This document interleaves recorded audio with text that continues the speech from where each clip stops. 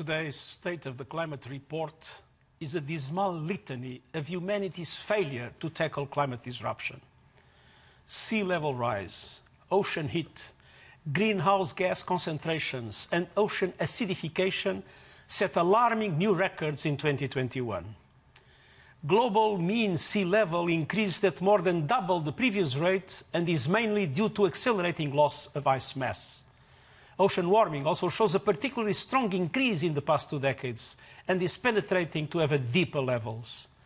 Much of the ocean experienced at least one strong marine heatwave at some point in 2021. Professor Talas and WMO colleagues will unpack the science, but I will give you the bottom line.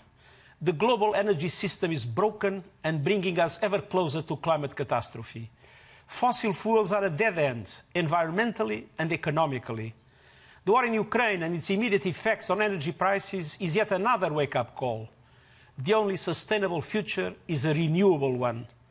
We must end fossil fuel pollution and accelerate the renewable energy transition before we incinerate our only home. Time is running out. To keep 1.5 alive and prevent the worst impacts of the climate crisis, the world must act in this decade. The good news is that the lifeline is right in front of us. Transforming energy systems is low-hanging fruit. Renewable energy technologies such as wind and solar are readily available and in most cases cheaper than coal and other fossil fuels. Over the past decade, the cost of wind energy has declined by more than half. The cost of solar energy and batteries has plummeted 85%. And investment in renewables creates jobs, 3 times more jobs than fossil fuels. We don't have a moment to lose. This is why today I am proposing 5 critical actions to jumpstart the renewable energy transition. First, renewable energy technologies such as battery storage must be treated as essential and freely available global public goods. Removing obstacles to knowledge sharing and technological transfer, including intellectual property constraints, is crucial for a rapid and fair renewable energy transition. Storing renewable electricity is often cited as the greatest barrier to the clean energy transition. I am therefore calling for a global coalition on battery storage to fast-track innovation and deployment.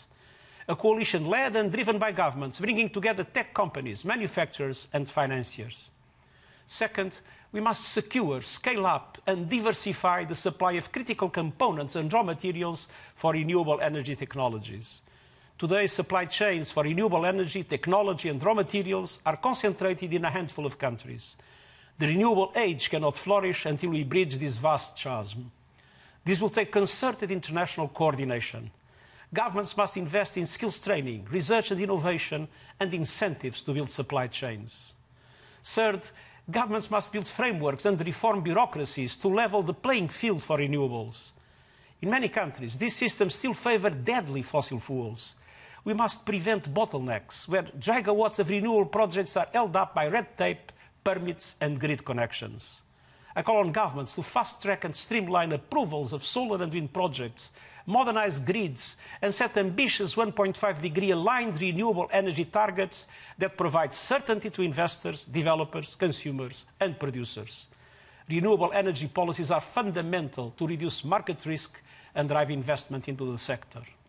Fourth, governments must shift subsidies away from fossil fuels to protect the poor and most vulnerable people and communities. Every minute of every day, coal, oil and gas receive roughly $11 million in subsidies. Each year, governments around the world pour around $500 billion into artificially lowering the price of fossil fuels, more than triple what renewables receive. While people suffer from high prices at the pump, the oil and gas industry is raking in billions from a distorted market. This scandal must stop. Fifth, private and public investments in renewable energy must triple to at least $4 trillion a year. For solar and wind power, upfront payments account for 80% of lifetime costs. That means big investments now will reap big rewards for years to come. But some developing countries pay 7 times more in financing costs than developed countries. We need blended finance that provides the necessary structures to close existing funding gaps and unlock the trillions held by private sector. This means adjusted risk frameworks and more flexibility to scale up renewable finance. The management and shareholders of multilateral development banks and development finance institutions must take responsibility and be held accountable. I call on them, including their private arms, to fully align their entire lending portfolios with the Paris Agreement by 2024 at the latest, and to end all high emissions, high pollution finance. This includes using their balance sheets creatively to accelerate the renewable energy transition. And it means setting targets to substantially finance renewable energy infrastructure, including through technical and policy assistance. Commercial banks and all elements of the global financial system need to dramatically scale up investments in renewables as they phase out fossil fuels. Renewables are the only paths to real energy security, stable power prices, and sustainable employment opportunities.